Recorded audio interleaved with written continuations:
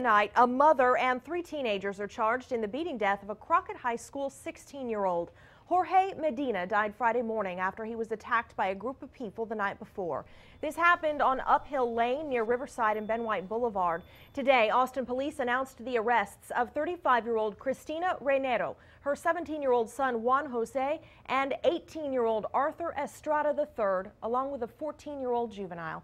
Tonight, we have more on how this tragic story unfolded and why the Medina family says there should be even more arrests. He was always just happy, full of joy. That was just him. Helen Rivas is grieving a nephew she adored.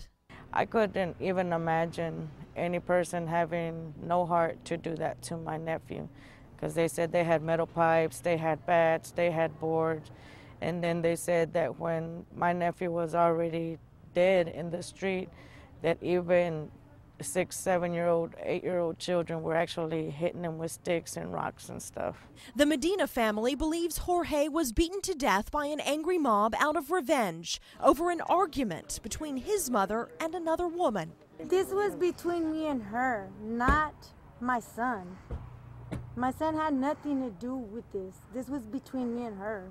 That woman, who has not been arrested, lives in this house next door to where the beating happened. Part of the home caught fire Friday night, and police say arson is possible. But he was a good kid, he was just awesome. Ernesto Ramirez is grieving too and comforting his daughter Anna, who watched and tried to help as her boyfriend was beaten to death.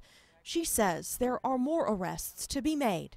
We're seeing how far this is going to go and see if they can get these people that did this to him. Police are looking for more suspects, but believe Cristina Reinero, her 17-year-old son Juan Jose, 18-year-old Arthur Estrada III, and an unidentified 14-year-old all participated in the beating. I just hope justice is served, and I'm glad that there has been several people arrested, and we know that there's more people out there.